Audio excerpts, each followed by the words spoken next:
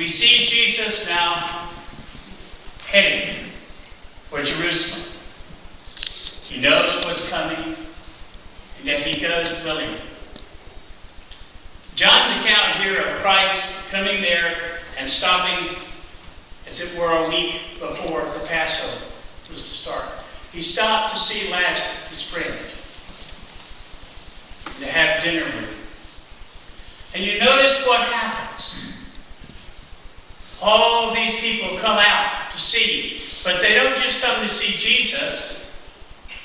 They come to see somebody that was raised from the dead. Now, I have to admit that were I around and I knew that somebody was going to be somewhere I could go and see them that had been raised from the dead after being dead for 4 days, I'd probably want to go to. That would be a novelty. Oftentimes we hear or think about people having near-death experiences or people that have been revived from the dead, as it were, by paramedics and others. And this is a marvelous thing to be able to do. But stop and think a minute. Lazarus had been dead for 4 days. Now, medical science to say that not only was it impossible, but that you wouldn't want to. After about 5 or 6 minutes, most people are brain dead. After 4 days, the body is beginning to rot. So the raising of Lazarus was no small thing. The sadness of this whole thing is that the chief priest, the people who are in charge, those people who should most be glorifying God over a marvelous, unbelievable miracle like this, what do they want to do? They want to destroy the miracle so people won't see it. They want to kill Lazarus as well as Christ, both the miracle and he who did it. Folks, that's not unlike what a lot of people would like to do with the church today. You'll note that time and time again we have heard about the separation of church and state. There is absolutely no such thing in the Constitution of the United States. This is something that has been forced and has been used to try to close out one particular religion. That's Christianity. The world will not stop, folks. Just like the chief priest of Christ today, the world today would love to kill the miracle. And that miracle still lives today.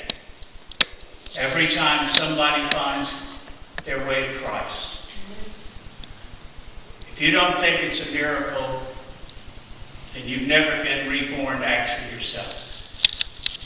The transformation that happens, folks, is nothing I've never been able to find words to describe it. It's just marvelous. You suddenly feel totally different about virtually everything. This is the kind of miracle we're still offering.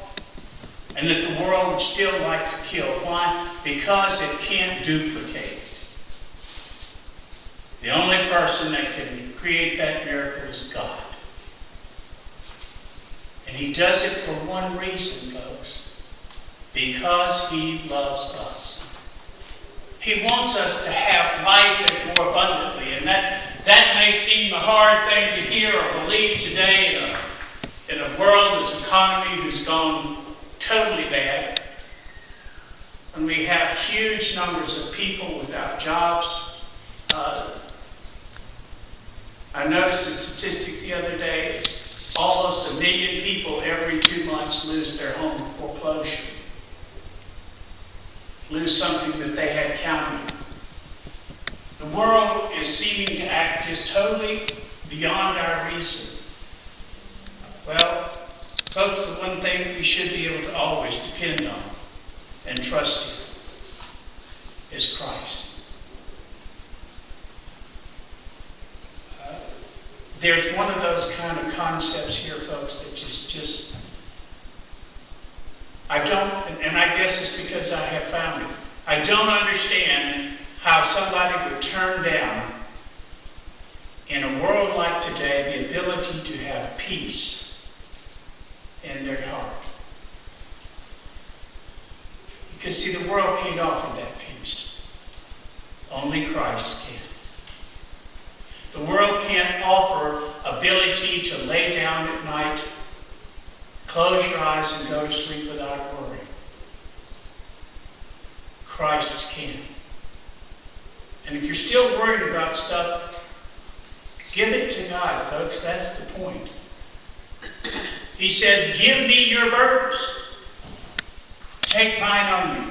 His is a simple one. It says, trust me and believe and quit worrying.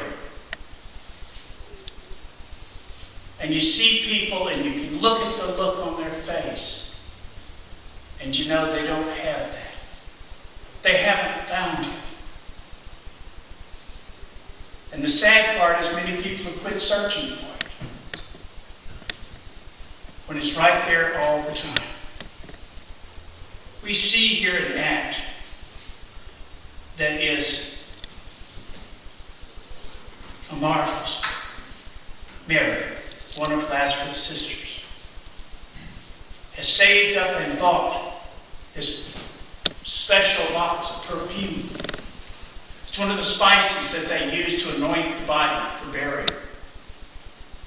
But she takes it and she washes Christ's feet with it and dries his feet with her hair as an act of symbolic love and as an acknowledgement of who he is, that he is her Lord and Savior. And just as we would probably find immediately in this world, and sadly enough, too often we find it in the church. What's the first thing somebody complains about? Lord, look at how much money she just wasted.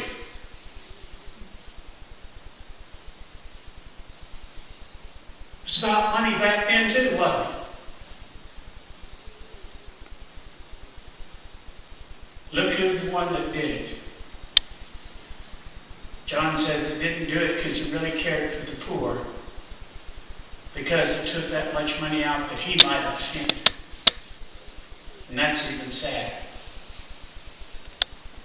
But the very fact that this is an act by somebody acknowledging and glorifying Christ, of all people who should have recognized it, should have been what?